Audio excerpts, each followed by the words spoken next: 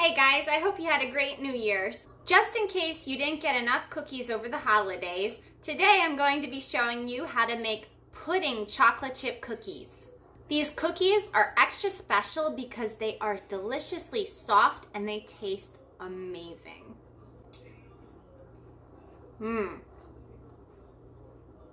Wow. Let's go ahead and get started. Our ingredients include 1 cup unsalted butter softened, 2 large eggs at room temperature, 1.5 teaspoons vanilla, 3.4 ounces instant vanilla pudding. I had to measure mine out. I couldn't find a smaller package.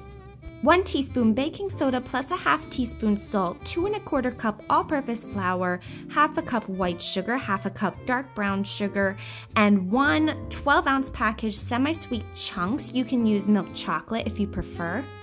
There you have it, all your ingredients. Let's do this. Add your flour, baking soda, and salt into a large bowl, and we're going to whisk this until thoroughly combined. In a separate bowl, add your butter and your sugars. Using a mixer, we're going to cream these on high speed for a few minutes. We want it light and fluffy and the sugar dissolved.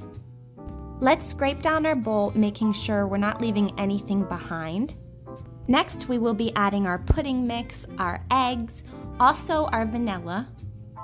Pure vanilla extract is the best. We're going to mix this on a low speed until everything is completely combined. Scrape down your bowl again, making sure you get the bottom as well.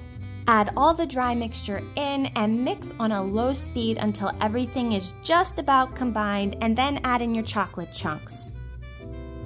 We won't be using a mixer this time. Exchange that for your spatula and fold in those chocolate chunks until just combined. You don't want to overmix this batter.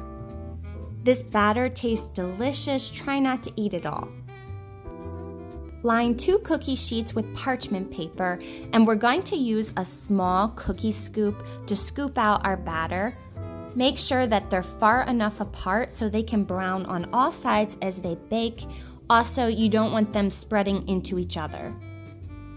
Once we're done scooping out all of our balls of cookie dough, we're going to refrigerate these guys for about 10 minutes, so that way they don't melt all over the place and they hold their structure better.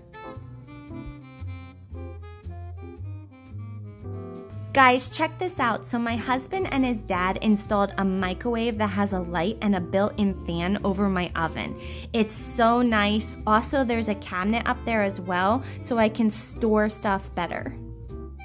Back to our cookies. Once they're done their time in the fridge, we're going to place them in the oven at 375 degrees and bake them for 9 to 10 minutes.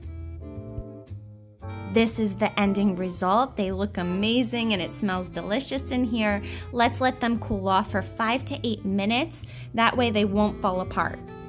These cookies are everything you would want in a chocolate chip cookie, just so soft. Thank you so much for watching this episode. My kids love these cookies, as you can tell.